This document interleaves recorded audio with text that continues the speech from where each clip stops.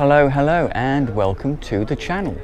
If you're new to the channel, do please like and subscribe. There's a little subscribe button down there and every new posting will then come direct to your door, as they say, and obviously it helps me as the YouTube owner. So we are here today with Windy and Nautic Luis in Palma to have a look at this rather fabulous Windy Shamal 37. Now, I don't know if you're familiar with Windy, but they build a fabulous boat and they really do like the attention to detail. So let's start the bathing platform. Beautifully finished in teak. Now down here we have our swim ladder, which is pretty standard. Again, lovely ladder. But what isn't standard is normally you come up the swim ladder and there's nothing to grab hold of. So they've really cleverly put these two little grab handles down here. Access up the side here into the berth, and then this fantastically vast sun lounging section here. Now there is storage underneath here. We're not going to lift it all up because of a boat show, but there's also a little seat down there so you can sit there and watch the wake trail away.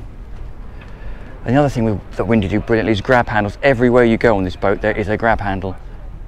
So if the boat's going along, and bearing in mind that Windy again are known for the quality of their seakeeping hulls. So down here we have a little storage locker. He says if I can work out how to get it up.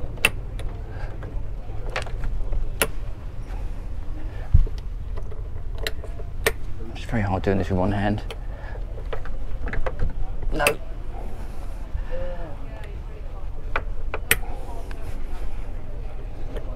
Here we go, get there in the end. So storage locker for some lines and somewhere to drop your fenders. And what's really clever is that fender storage drops into the engine bay. So those fenders will dry off as the engine warms the engine bay. And obviously you've got access to the engine down here. This entire backrest section here slides on these runners. So at the moment we've got it all the way forwards. So it gives us fantastic space here for this lovely dinette, which is great. But if you want a bit more space aft, what do? Well, it's really simple. You take this unit, I won't do it because I say we are at a boat show, and that will slide all the way back, giving you big sun lounger area here, but with a bump stop so you can stop yourself sliding out the back of the boat. Storage locker in there for some lines and bits and pieces, and also shore access. Again, depending on which boat you buy and what you want to spec it for, standard table here, but then that comes with an option of a high-low table if you want, and again it folds out, giving you a much larger table. Over on the port side we have the outside galley. This little section here lifts up and you've got a ceramic Bosch hob, lovely deep stainless sink, a bit of stainless on the back there to protect it from the heat. Again, Windy seam, fantastically solid grab handle, and then down here a bit of storage and a fridge on that side.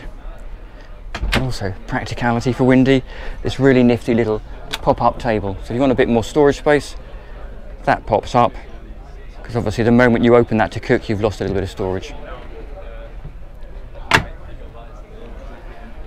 So while we're here, actually outside, you'll notice there's quite a decent sized bimini with a frame on both sides. At the push of a button, you can fold that frame down. It motors itself into the tracks down here. You lift this section up here, you can see where the joint is down there and the hinge is there. And that whole frame section motors down and drops itself underneath that rear seat. Absolutely fantastic. So you're then left with the beautiful clean lines that you would expect from Windy. So moving forward, obviously port side here, there's a little spare forward facing seat, bit of extra storage down there, and the patented sort of Windy standard bolster seats. Now obviously this boat is designed to go very quickly in almost any sea state, so you need a really good driving position, which Windy are well known for. Over here, little armrest, which is quite nice, bit of storage in there. Audio controllers. This boat comes with Volvo Penta, so it's got twin Penta controls. Benefit of a joystick controller, which is always useful, and who doesn't like a bow thruster?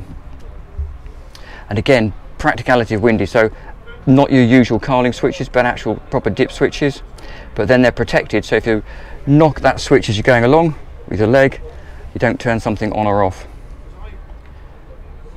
Nice rain marine glass bridge screen there.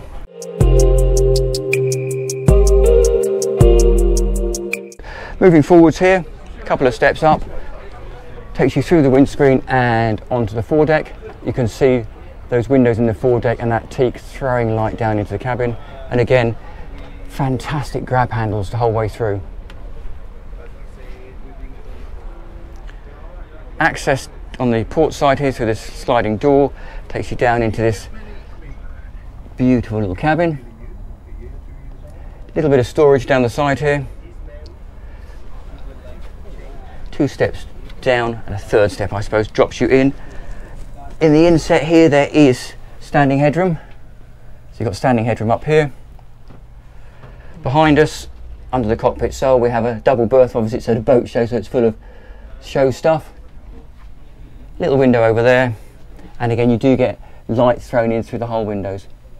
And what's also clever, if you've seen this before, but this door section here unpops like 1 and 2, and that then folds into here like that. If I go forward you'll see it better, I think. And that closes that whole section off, making it a separate self-contained cabin. Just pop that back as we found it.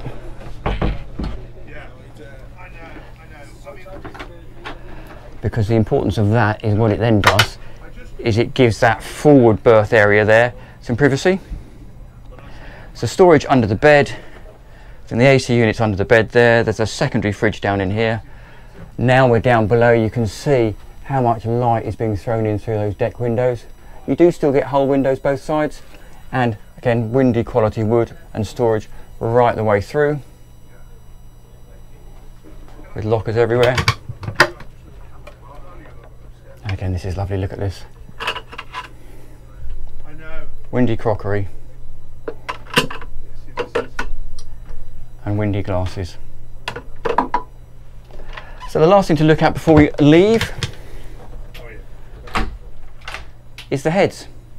Again, the same beautiful finish you'd expect throughout the rest of the boat. Completely separate shower with little teak insets in the seat, self-draining floor, vacuum pump flush loo, and again hull windows in both sections, and this beautifully moulded sink section. So we'll finish up on deck, where we will say thank you very much to Windy and Nautique Louise for letting us have a look around this fabulous Windy 37 Shamal. Thanks for watching, do please like and subscribe, and we will see you next time round.